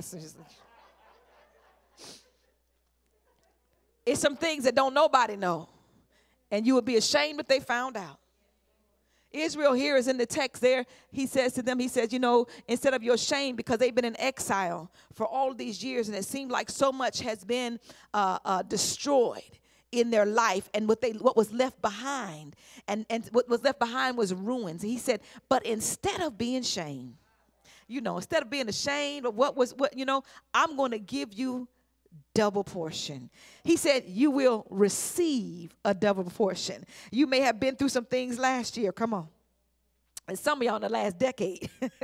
But God's saying, because you survived, because you realize that God is in your life, that this year I'm still looking for my double. Anybody? I know they said last year. I don't care. I'm still looking for it. I don't care if it's next year. I'm still looking to receive everything that God has for me. I'm still here to receive. Come on, anybody say, I'm still here to receive everything God has for me. Here's the thing I heard God say. He said, so many people got upset about 2020. Oh, what happened, y'all? What y'all said, what 2020 was going to be this, 2020. And you know what? I still in 2020 still look for blessings. As crazy as it was, as all the things that were going on, do you know I was still abundantly blessed? Anybody was still abundantly blessed in 2020? I got anybody that can testify that 2020 wasn't like the whole world was saying, come on, I need somebody to stand on their feet and say, I got double even in 2020 in the midst of a pandemic. I still was blessed. Bills got paid. I paid off bills. I had money in the savings. My children were fine. Come on, anybody got double blessed in 2020 in spite of the pandemic? If we allow the world to dictate, they will tell us that 2020 was the worst year. Come on, baby. Not for me. It was not the worst year. And if you don't start, listen, what happens is we as believers need to testify. We don't need to fall in line with everything that everybody is saying. I remember I was looking online one day, and I remember, all the PPP stuff was out. And I remember people were saying on this one post that it was a joke. PPP is a joke. Can't nobody get it. Can't nobody do this. Can't nobody do that. And I got on there and I said, that's not true. I got it for both my companies. And praise the Lord, I've got forgiveness for both of them. I don't have to pay it back. But I just got on it, and this one lady, she contacted me. She said, can you help me? I said, I sure can. I'll help you. I didn't know who she was. But I told her what she needed to do. The problem is that we believe the hype, so we don't receive what God has for us. He said, instead of your shame, you will receive double. But if the Holy Spirit said, but if you don't believe it, you won't. If you don't believe that you can receive what God has for you, then you won't ever get it. If you always running your mouth about, I know what they're saying about this in church. Listen, I don't care what they have to say. God is still able to do exceeding abundantly above all you could ever ask or think, according to the power that worketh in you. Yeah, we had to stay in the house. But guess what? It helped me get more organized. Yeah, I couldn't go nowhere. But guess what? It helped me save something. Yeah, I wasn't able to see, come on now. If you would understand, you know what I'm saying? I'm sure Pastor over there talking because I did a lot of cleaning. I threw a lot of stuff away. I organized a lot of stuff. You know what I did this past couple weeks ago? Y'all, I went through and I looked at it. I was like, okay, you talk about renewed and stuff. So I went through my kitchen. And I went through my kitchen, and then God began to show me this. He said, and I know I'm just digressing for just a moment. This is what I need to tell some of y'all. I went through my kitchen, and I started looking in my kitchen. I opened up the silverware drawer, and my silverware drawer was packed. Anybody got like that? You just got mismatched stuff all over the place. It was just packed. I didn't know where stuff was, and God said, clean it out. So I opened up the drawer, and I started cleaning it out. And that led from that to every area in my kitchen. I look at this, I had 2 and 3 of things that I didn't know I had. I kept buying it because I didn't know it was in there. Anybody else? But I know, don't laugh at me because I know y'all do it. I had all kinds of stuff. God said, and he said, clean it out so you can see what you have.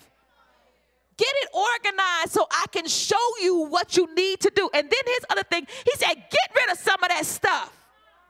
I took in some of that stuff. I got what we needed, put in what we needed. The rest of it, I gave it to people who needed it. God said, you can stockpiling stuff. You got stuff everywhere, and you just keep buying and keep doing. And God said, the reason why you can't receive is because you ain't got nowhere to put nothing. You keep asking me to give you stuff, but you can't.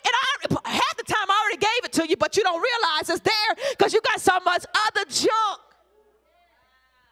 You got so much, somebody said, oh, Jesus. I went in my pantry.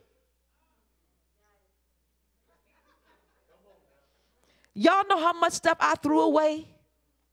I couldn't give to people because of the expiration date on it. God said, he began to show me, he said, that's like in your life. You got so much stuff in you, you don't expired because you ain't using it. And then he said, and then it's a shame because you can't give it to nobody. Because it's expired.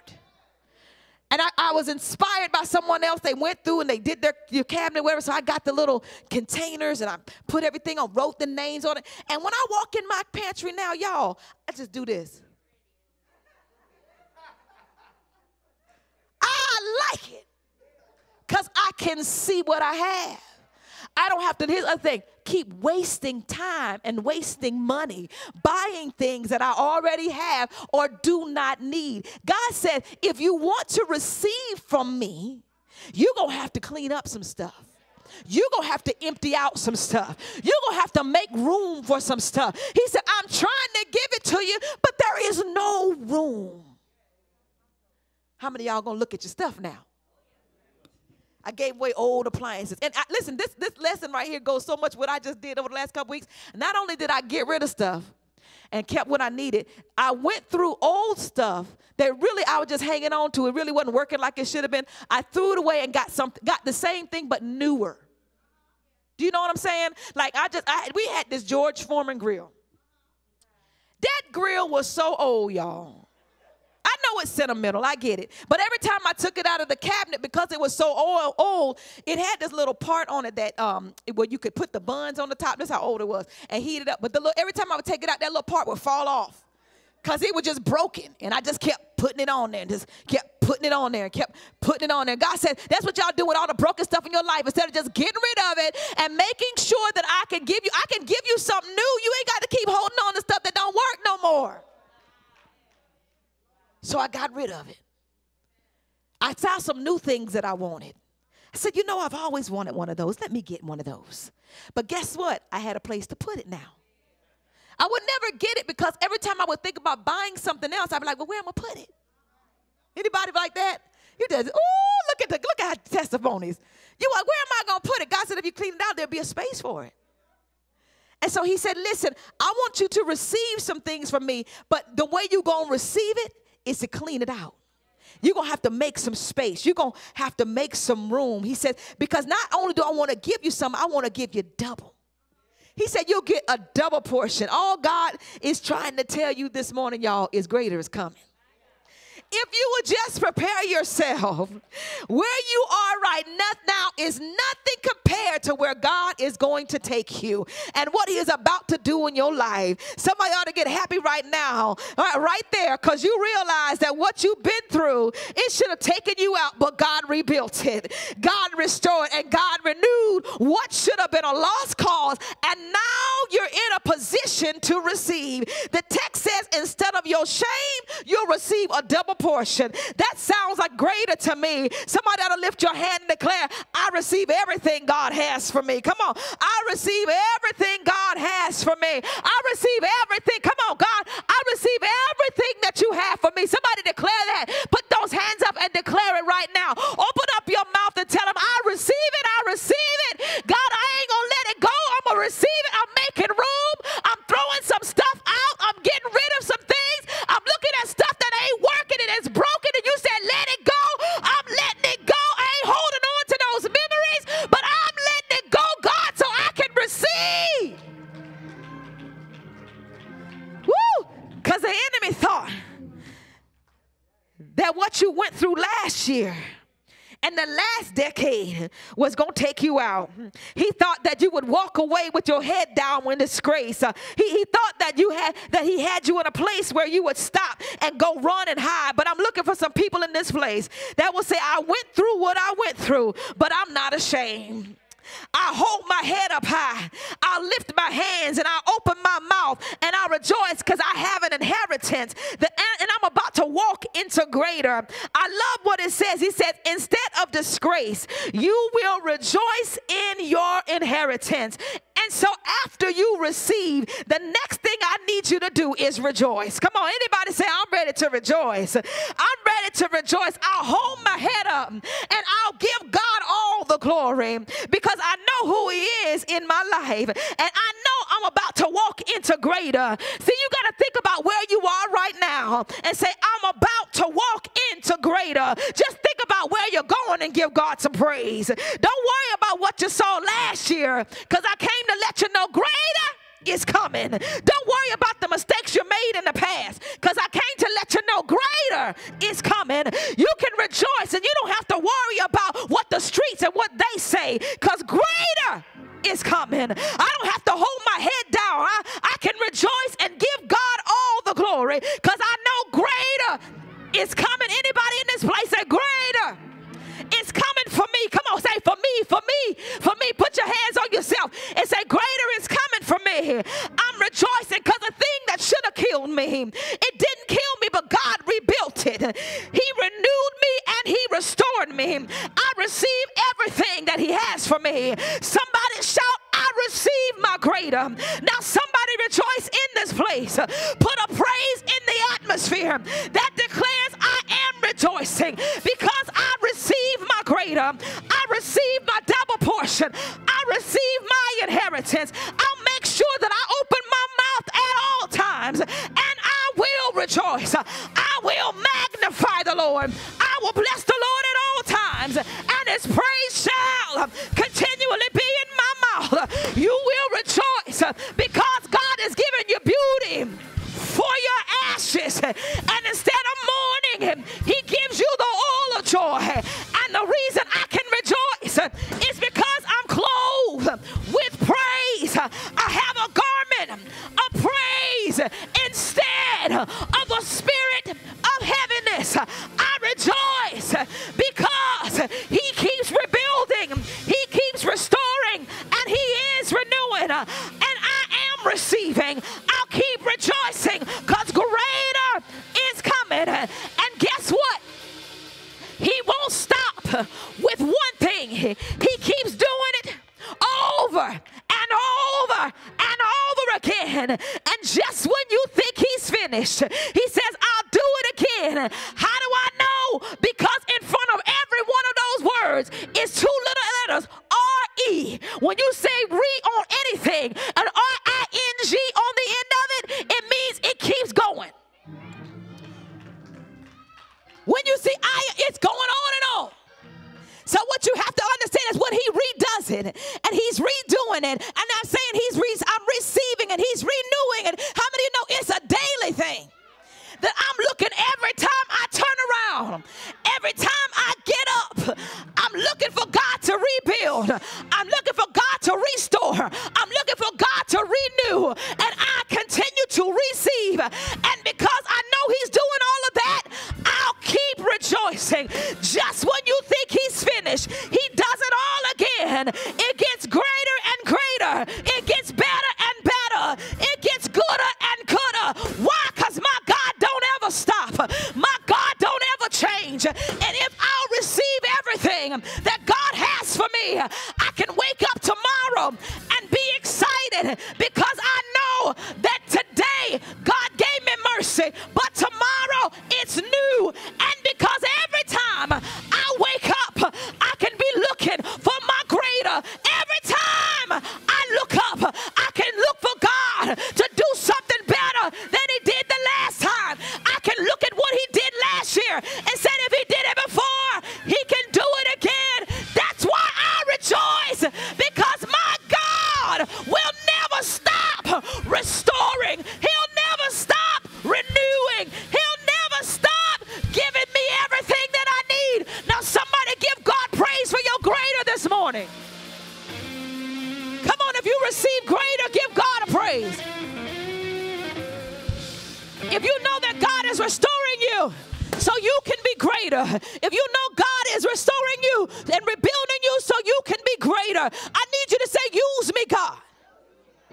Because he's not just restoring you for you. He's restoring you for his glory. He's restoring you so he can get the praise. He's restoring you so your life can reflect what he's done.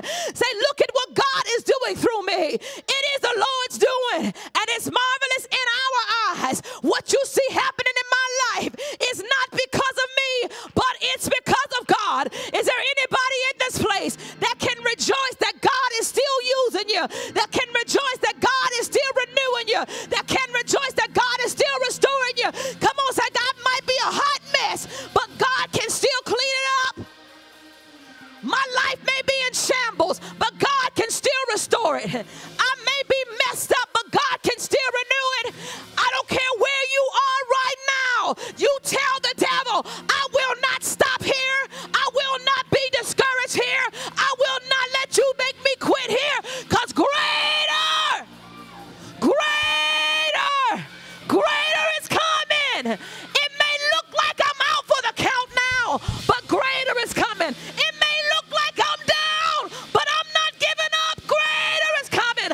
I'm getting up from where I am, and I'm going to give God praise. I'm going to keep rejoicing because greater is coming. Come on, give God praise. Give God a praise. That greater is coming. That greater is coming. That no matter where I am, I believe God that I don't have to walk with my head down. I can lift my head and I can give God a praise. Anybody got an expectation for greater? You ain't got to have one. I do. You get what you expect. Does anybody in this place have an expectation for greater? You don't sound like you do. Because see, when I'm excited about something, I ain't got to see it. I just get excited knowing it's coming. Y'all ever order something and the food you know is going to be good? You get excited for it, get to the table. This going to be good right here. Why? Because you may have been in that restaurant before and you had it. You're like, ooh, this is going to be good. So if you really understood who God was in your life, when I ask you if you're ready for greater, your expectation level should have went up to the next level. If you know how you praise God when he did that last thing, he ain't got to show it to you before he does it. You already know if greater is coming. And if he did all of that and what he's about to do is even greater, I need to give God a greater praise. I need to give God a higher praise. I need to give God a praise that shows him I believe. Woo! Because based on my experience, when God does something, maybe it's just my experience. Based on my experience, when God does something, do y'all know what I'm talking about? Based on your experience, when God does something, based on what he's done in my life, when God does something, when he makes a way, it's a mind-blowing way. Come on. Oh, when he provides, he over-provides. Based on what I know, because I know what he's done for me. Does anybody in this place have a testimony that says, I know what he's done for me, and can't nobody tell it like I can tell it? Can't nobody understand all that God has done for me? So when I say it's going to be greater, I know this thing about to be good. That's just how my God does it.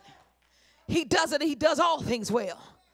And so when I look at my experience of what God has done in my life, and when I make a declaration that greater is coming, I understand that what's about to come. Man, he blew my mind. Anybody, God ever blown anybody's mind? Like, oh my God. I knew you were good. I just think somebody says, why are we so surprised if we believe God? It just says sometimes when stuff happens, you just be like, wow. That's why we say he's awesome. Because we stand in awe of who he is. And so when we stand in awe of who he is, and if I understand who he is, when I ask him to do greater in my life, or when he says to me, greater is coming in my life, I get excited.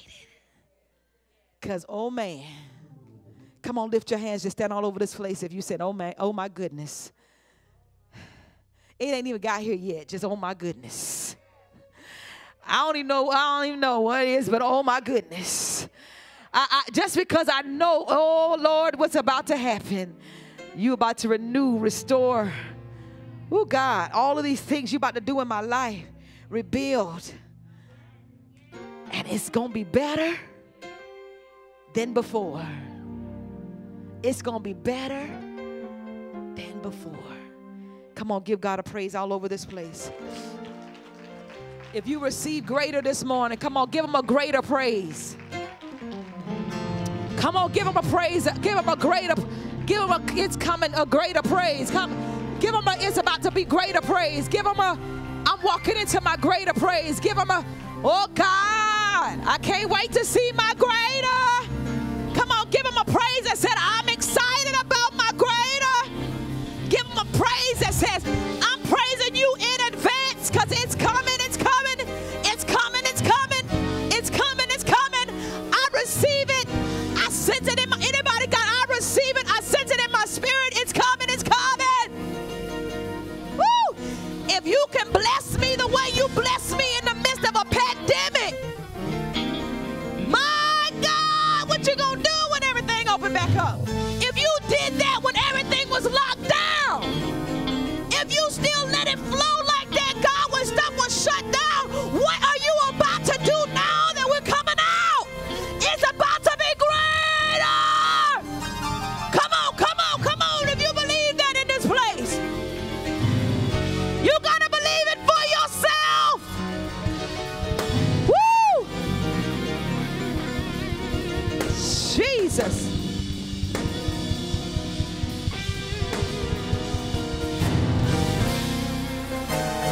Come on, come on. I think somebody's thinking about it right now.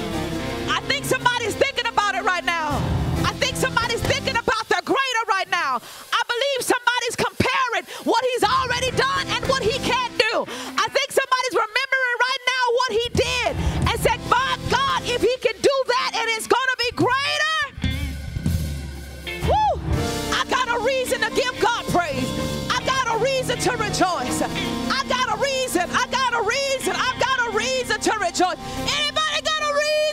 rejoice? Anybody got a reason to rejoice? Anybody got a reason to give God the glory? Come on, come on, come on, give God the praise. Hallelujah.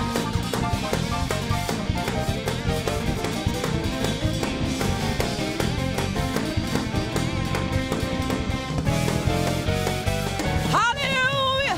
Now I need you to praise for your brother and sister that's about to get greater in their life. I know you received it for yours. Now go ahead and put your hands together for somebody else. Come on, put your hands together for somebody else that's about to get their greater. Come on, praise God for somebody else that's about to get their greater.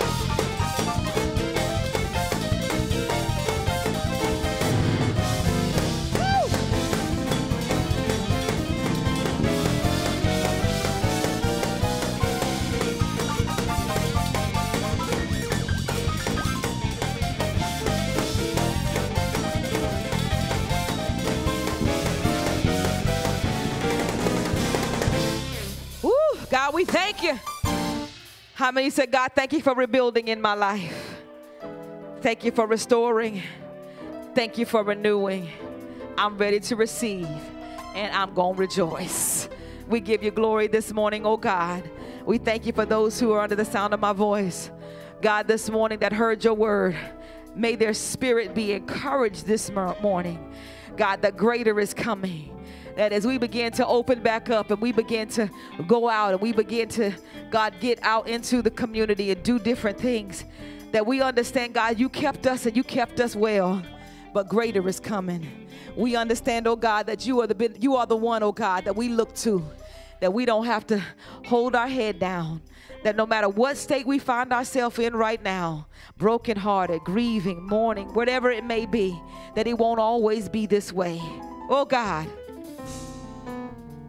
It won't always be this way, that you're giving us what we need and you're building us in our life. God, we give you glory. God, we bless you.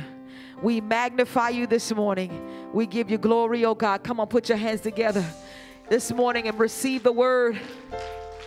Receive the word this morning. Hallelujah. We bless your name, oh God.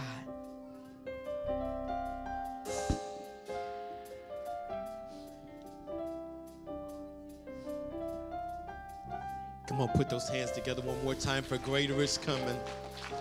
Come on, put them together one more time for greater is coming. Come on now, put them together for the woman of God who brought the word on this morning. Come on, thank God for the word that filled this house on this morning. Come on, thank God for the word that fed your spirit on this morning. Hallelujah. For about 30 seconds, would you just praise God, amen, for all that he has done, all that he's doing, and for what you know that's on the way. Come on, hallelujah. He's worthy. He's worthy. He's worthy. He's worthy to be praised. And for that, we thank him on this morning. We just thank God right now. If there may be one, amen, under the sound of my voice to say today is the day that I need to accept Jesus Christ as my Lord and Savior. Whether you're watching online or whether you're in the sanctuary, you're sitting here and greater has not come. Things have not been right for you. Maybe it has to do with the disconnection from our Lord and Savior. I invite you today, say, God, I need you. God, I need you to be my Lord and my Savior. God, I need you to come into my life. If you're here today, if you've not accepted Jesus Christ as your Lord and Savior, if you're not sure today that if you die, where you will open up your eyes on tomorrow, today you need Christ, amen. Amen. You need Christ not just because you need a place to spend eternity, but Jesus promised us there in John chapter 10, verse 10. He says, I have come that you might have life and that more abundantly. Today, I offer you life, amen, and not just life here, but in the life to come. If you don't know him today, this is your moment, amen. Would you pray with me, wisdom, for those that don't know him, that would like to accept him, that are under the sound of my voice? Dear God, we thank you today. Come on, say it with me. Dear God, we thank you today. We recognize that we need you as our Savior. We recognize that you died for our sins, that we might have everlasting life. On today, oh God, I ask you to forgive me of all my sins and accept me into your kingdom. On this day, oh God, I acknowledge you as my Lord and Savior, to serve and to become a disciple on this day. And for this, I thank you. Now, if you believe that, if you believe someone received that, come on, put those hands together. Thank God somebody's coming back. Thank God somebody's acknowledging him as their Lord and Savior. And so for that, we give you praise. We give you glory. Amen. We want to thank God for those, amen, that may be looking for a church home. Amen. We invite you to be a member here at Word in Season Ministry, where for every season, we believe that there is a word in season, a word that would inspire you, words like you heard today that will let you know that greater is coming. Where we believe the Bible from Genesis to Revelation, amen. We believe that God is still the King of Kings and he's still the Lord of Lords. And if you don't have a church home on today, we invite you to come and be a part of what's going on here at 1520 Fagan Mill Road, Word in Season Ministries here in Warner Robins, Georgia. And for that, we are grateful and we give him all the praise and all the glory. Come on, one more time. Would you put those hands together and give God a round of applause for all that has been said and done on this day? Come on, somebody shout, greater is coming, greater. Greater is coming, greater is coming. Hallelujah. Hallelujah. We magnify you, oh God. We bless your holy name. Listen, you may be here and you've enjoyed the worship on this morning, amen, both in the sanctuary and online. We invite you now to be a part of this area of worship, amen. It's an opportunity to give, an opportunity to sow into the kingdom of God, to sow into the word that you have received today. And as you're preparing yourself to give, amen, I'm going to just allow the praise team for just a moment to minister to us. Let God speak to you, amen. We know that our tithe is non-negotiable. It's 10% of our earnings. But we also believe that God has offered a space for us to give in the offering, amen. That I'm asking you to pray about today. God, what shall I give? What God, give like God has blessed you on today, amen. Amen. Don't give sparingly, but give like God has blessed you on today. Come on, praise team. Hallelujah. Come on, can we just confess and believe that on this morning, greater is coming. Say, greater. Greater is coming. Come on, somebody say, greater is coming. Greater is coming. In your life, speaking today, greater is coming. Greater is coming. He's preparing you this morning. Greater is coming. Greater is coming. Come on, speak it like you believe it. Greater is coming. Greater is coming. We receive your goodness, Lord. Greater is coming. I said, greater is coming.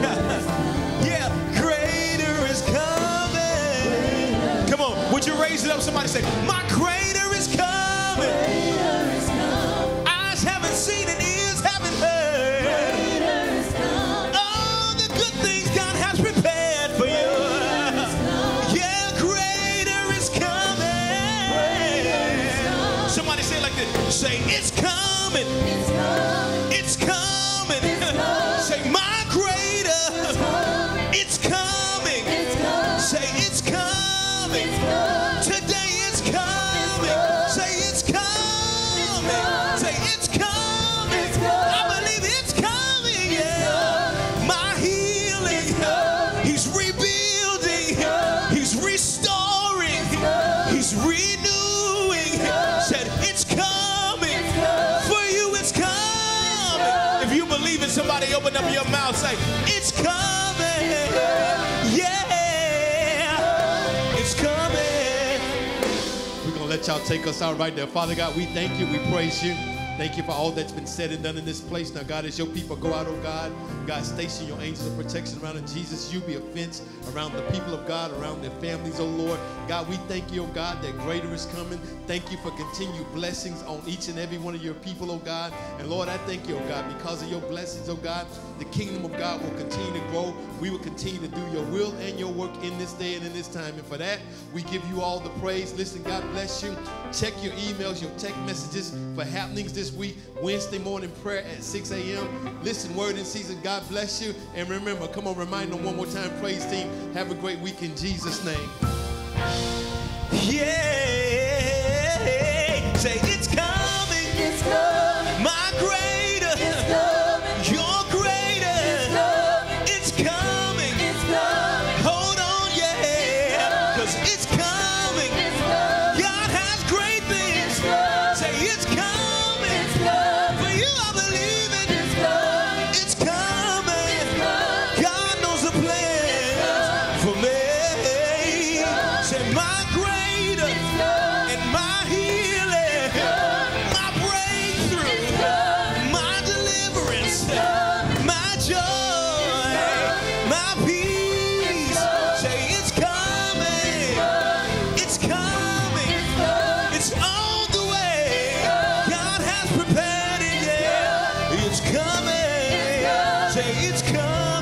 Somebody say, it's mine. It's mine. If God said it, yeah, that settles it. It's mine. Say, it's mine. It's mine. It's mine. It's mine. Say, it's coming. It's coming. My greater, yeah. You gotta believe it, yeah. I know what he has for me. And it's coming. Make room for your greater. Make room for your greater. He's renewing you. Yes, it's coming, y'all. He's restoring you. Say it's coming. Even rebuilding. Say it's coming.